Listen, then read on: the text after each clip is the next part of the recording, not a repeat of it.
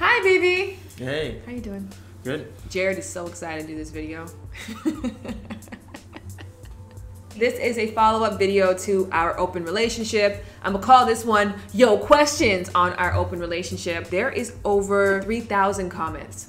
And when you think about that, think about any relationship that you have with someone special to you and getting 3,000 opinions on that relationship. Jared never read the comments, so you probably have 10 maximum. No, I've read them here and there. I just find it interesting that everyone has an opinion on it, and I mean, you can have your opinion, title your opinion, I don't care about it. But when you start like making personal attacks. But I do feel a responsibility because there are not a lot of tools out there to listen to alternate styles of relationships. There's not a lot of people who are in them or are talking about them, and I think for good reason, because when you talk about it, you get all those negative comments.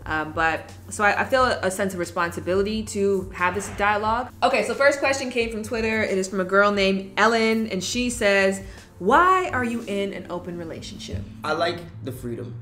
I enjoy the freedom, you know. It might not work for most people, but you know, I always get the craziest questions like, so you're okay if Shannon getting blown out by another dude? And I'm like, obviously not. I'm not okay with that. But at the end of the day, like, Shannon is a person, you know what I mean? She's not, I don't own her, you know what I'm saying? I'm sure you wouldn't like a woman putting it on me, you know what I'm saying? It's not something that you would enjoy to know, you know what I'm saying? Like, that's what people are, I think people are like, oh, well, you must just be into swingers, or you must be doing it. Like, no, we don't want to our partner to go and, you know, have sex with other people, but we want that our partner to grow and be the best person that they can be.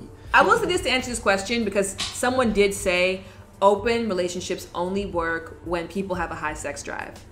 That is not the case, I think, for either one of us. Yeah. Both describe us as not high novelty seeking people, and that doesn't just come with relationships. Like, we're not the kind of people who have to go out constantly. We're not the kind of people who are like, we need a new restaurant, new things, we have to travel all the time. Like, we're pretty content with ourselves and our tools and what we have, and we enjoy new things, new people, but it's not like it's a drive every day. I am a sexually monogamous person because of the job that I do and how much I'm aware of what is out there and how hard it is to find a really good sexual partner. For me, I just don't have the drive to have sex with other people. The trust that we built and how I know you take care of me, you know what works for me, it's just not a big drive of mine. And it never has been. Like, people always say that when they see someone, they're like, yo, like, I want to fuck that person. That never crosses my mind. What crosses my mind? I want to make out with that person. I always want to make out with somebody. I want to kiss somebody. I never think, oh, I can't wait to feel. Like, I just don't think that way. So that's that. If Jared decides to have that experience, that's his decision, and I'm okay with that. Let's clarify this, because I guess a lot of people had questions about how could it be an open relationship if nobody has ever tested it.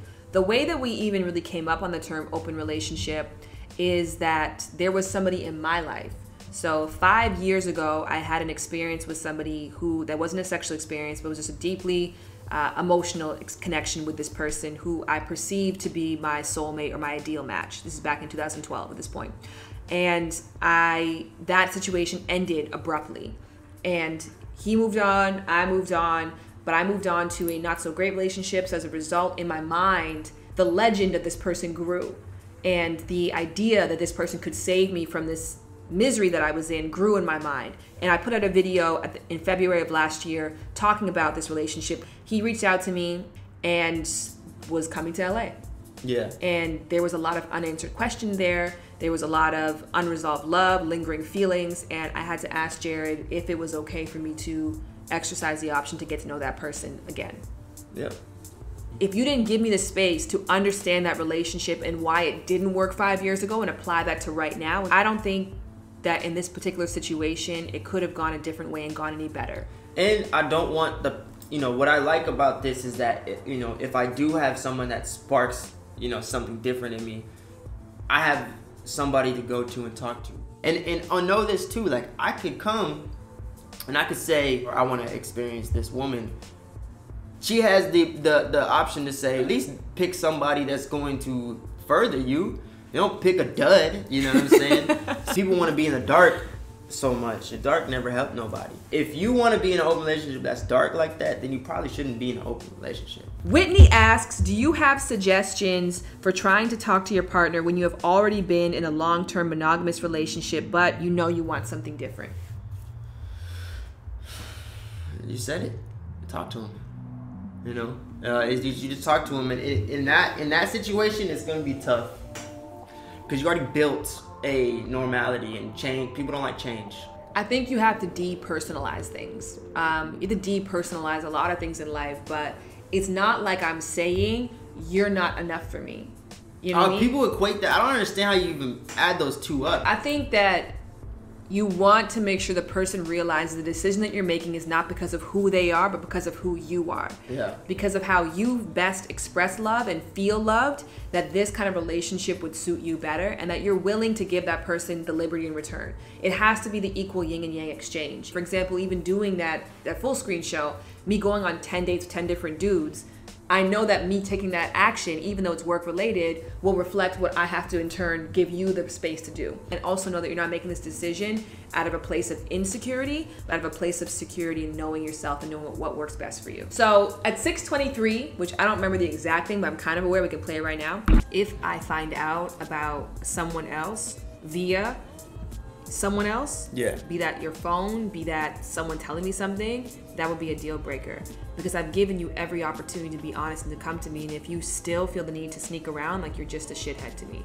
If it's open, wouldn't it be all open? Why would you have to talk about it at all? If people get so hung up on labels, you know, if you just remove the label, remove the open, label on that, and just look at it as a relationship. You know, it's just a non-traditional relationship. In a relationship, in a friendship, in a, mother-son relationship, in a father-son relationship, there's things where you don't necessarily want to find out from somebody else. I'm going to the movies and I see Shannon with another dude at the movies. That's going to be awkward. If she comes and talks to me and says, hey, I'm going to go to the movies with X, Y, and Z, I'm not gonna go down to the movies. I don't want to see that. Or I'm a part of it. I can help her navigate through it. I can see what are the qualities that this guy has that I don't have. Everything's a learning process for everybody. I just say it's just good to know. It's just good to have that open communication. And I was saying this to Jared. Jared puts out these videos that are short music videos, and I shot most of them. When I was away for Christmas break, he had his friend shoot one of them, and it came out. This is my favorite one, by the way. Yeah. Shout out to you, Stefan. That's my favorite. That's my favorite one. You should see the raws. This is all over the place. Really? Yeah. I feel like he brought out like something special in you, like a comfort. Oh yeah, there was a little bit more comfort. Yeah. No, it was great. It's my favorite one. So my family, when he put that on Instagram, because they follow Jared, they were like, oh, he put out a new video. Who shot this one? Was another girl? I'm like, listen, people, the reason why I've chosen my relationship style is that this doesn't even have to be a conversation. I have so much trust in what we have because there are no hard red lines. There's nothing that he can do or feel or experience that's going to be an automatic, well, fuck you, pack your shit, you're out the door. So for that reason, you should always come to me and talk to me. And I know that, so I don't worry about other women. I don't go through your phone because I know if there was something to talk about, we would have talked about it already. Yeah. That trust is so important and crucial, and what we've built is so important and crucial that if you broke that or if I broke that, it would be very difficult. Yeah, that's like the conversation we had last night. Another Twitter question. This one comes from Ray. She says, do you feel like this is the key to healthy relationships? Because it's a true way of practicing trust and freedom. There's no key. People are different. People are wired different. People have different experiences in life. People grow differently. People learn things differently. People experiencing things differently. It's like saying, like, is enchiladas the perfect food? Some people don't like enchiladas. It's the perfect relationship for us. It might not be the perfect relationship for you. Or it might be. I don't know. That's for you to answer. Such a good answer. Natalie J. Walker says, what was the test you referred to that you took with Jared and you both wanted securely attached partners? And so in the info box below, I'll put this test. There's different styles of attachments. There's avoidantly attached. There's anxiously attached. Securely attached is when you have that trust that that person loves you and chooses you, and if there's space between you, it's for good reason. And trusting space. I gotta say too, like, I am so grateful you're not a texter. You have no idea I'm so grateful that you could go the whole day and just reconnecting at the end of the day. Because that has helped so much. That helps so much. And then you connect when we want to, you know what I'm saying? But I like that we have that ability to have a life. You know what I mean? You know, you have a life, you know? So it's just cool. I like that. I like that too. This question I got the most. You're gonna hate it. You're already gonna dislike it. I know that. That's fine. This is from Blue Black Purple. Also a cool name. An open relationship is still a friends with benefits. Calling it open is just a way not to call it what it really is, which is a friends with benefits situation. I got so many. Why don't you guys call it a friends with benefits? Call it what you want to call it. You can call it whatever you want to call it. I don't care what you call it. Call it that. Whatever you want to call it. We were in a friends with benefits relationship. We lived in separate apartments. We rarely went out together as friends. We did not introduce each other as partners. To me, at the end of the day, every relationship is a relationship. I am in relation to you guys. I say this all the time. We have a relationship. We have an open relationship, to be honest with you, because I see other people. That's why it's not a friends with benefits, because I had one and I was clear about it. It's not that anymore, and so I've chosen a new term. If you aren't happy with that, I'm really fucking sorry. Lola23, she says, so what happens if one of them finds someone they think is worth more than their secure relationship? If you find someone worth more than me, then I'm happy for you. I'll be hurt, but everything hurts in life, and sometimes you grow from that, and what you've already given me is enough, you know, and anything more that you give me is great. You know, so if you do find someone that's better than me, then I would be happy for you. That's not gonna say, I'm not saying that in the sense of like I won't be hurt. Of course I'll be hurt. Of course it would be devastating. But at the end of the day, I'm not gonna hold you back. I had this quote that I was using a lot last year when I was doing that whole transition of my life, and it was, it's not fair, but fuck 'em. And then you adjusted that to me to, it is fair, but fuck 'em. Meaning that what you experience in the exchange of somebody is supposed to be enough. You don't owe someone tomorrow. You don't owe someone next year, because what you have in that moment, you're supposed to be getting reciprocity from. So if you're in a relationship that ends abruptly and then you feel like, well, what the fuck, because I didn't cash out, this isn't fair to me, that means that you didn't advocate for your needs in the moment. What we have is enough. So there is always going to be a fairness. If things transition and things end, I'm going to look back and say, it doesn't matter. It's not like I have to cash out on my investment. Yeah. I got what I wanted. I got the love. I got so much love. And it's not going to be like, I'm out. If you found someone else, it would be a transition to where I wouldn't be like dead, out for dead. You know what I'm saying? I don't think you would. No. I think if you found something different, it would be like, okay, cool. I found something different. Let's transition. Let's figure this out. How do we both, part from this safely? I said that to you the other day because it's like Jared's at this point in his career right now where, first of all, he just released, it's called All the King's Horses, and it's been years in the making. And it was, if you haven't watched the video on our channel, so we have our own channel. Jared has videos with his friends. I have videos with my friends. Sometimes we do videos together. It's called The Examined Life. But we did a video talking about his music journey. I've really, I believe I have a gift of seeing extraordinary people. And when I very first connected with you, I knew there was something special about you. I knew that you were destined for greatness. I knew that your voice was powerful. And because I've known that at a really early stage on, I've had a lot of hand in helping you and investing time in you. And we were out filming one of your videos, and I was like, man, part of this openness is an acceptance, an acceptance that whatever, anything can and will happen. Yeah. That's life, period. But like, rules are a way of giving us comfort and security. But because it's open, it's free, and that's frightening. It would be hard to see you blossom and grow and become this massive person and star you're supposed to be, and then get left behind. In all honesty, like, that's so out of my character. You know what I'm saying? Even if we didn't work out relationally, I 100 believe like the amount of help that you've given me. If I don't even foresee this happening, but if we don't make it out at the end of the day, you would be the reason I made it.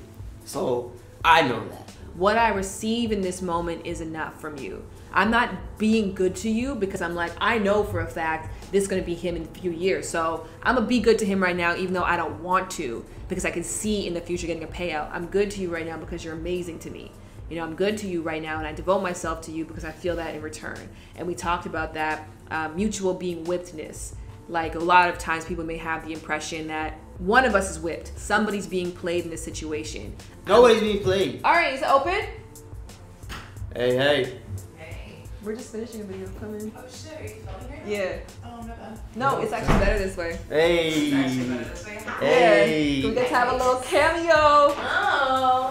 Hi. Where's the camera at? Where's it at? Oh, they're everywhere. Yeah. Hi. Okay, so What's this up, is lady? cute. Hi. I'm gonna use your bathroom. I'm gonna take a shit while you guys finish. Bye. So we both have sex with Ari, for example. Yeah, all the time. And that's what it is. All Every the day. time. Look, I wanted big titties, and I never had them.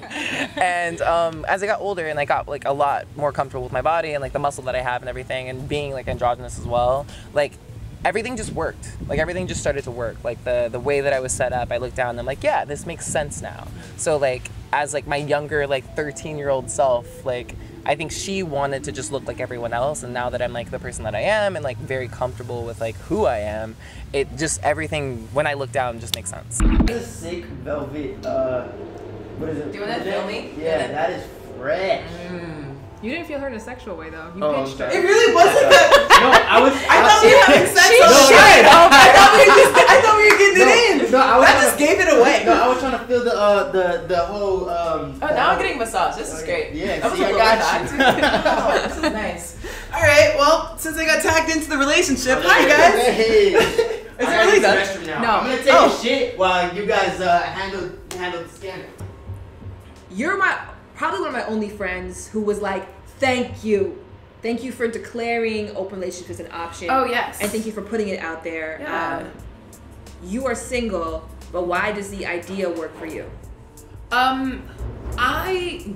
Monogamy always feels so constricting, and I feel like we all have this like these set of rules that we apply to relationships, that like the moment you say it's an open relationship, it's like you can kind of create your own rules. Open relationships are kind of like on your own terms, right? Yeah. I don't know. I think that's why I like them. I love the term on your own terms. Yeah. Yeah. Because That's I'm all a it good is. person. Like my desires are good and healthy. I don't wish malice for other people. Yeah. So you don't have to limit my terms in order for me to be a good person or partner. Like, I recently did a video. Oh my god, actually. Shameless plug though. So, in the comments below, you'll see this link as well. I recently did a video titled "Am I a Fuckboy?" And like I haven't even talked about it at all. Like the interesting thing is, so many people were like, "I thought you were so cool. I'm unsubscribing now because like you're playing people and all this stuff." I'm like, no. If the people I was intimate with were in this room right now, they'd be like, "Oh no, it's totally like open. It's totally honest. It's totally respectful." I think that that's always been my approach to things, and everyone has all these things that they attach to me, given the fact that I am not looking for a relationship, a monogamous one. I give everyone the chance to say, I'm not down. And I feel like I still get ass, so I think it's okay. I'm still getting ass. That never changed. I'm gonna drop the mic. Right? There we go. Nicely. Like, I'm not damaging my very property. expensive I'm gonna put this down slowly.